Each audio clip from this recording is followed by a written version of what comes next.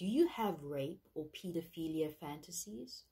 Or maybe even desire bestiality? Well, this is a result of you having a wounded shadow.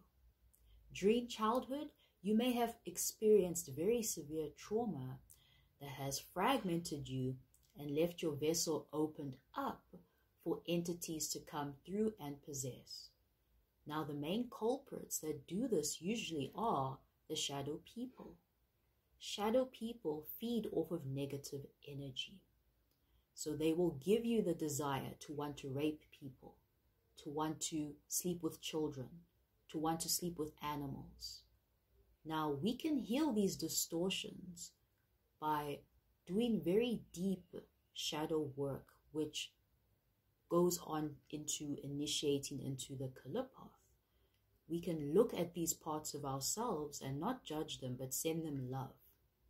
Once we can do this, we can integrate all these parts of our fragments that have left our vessel due to the trauma and call them back into ourselves and get rid of these distorted energies known as the shadow beings, right?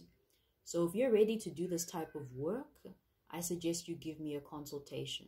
To learn more about the shadow beings, you can also purchase this book by D.H. Thorne known as The Shadow Nomicon.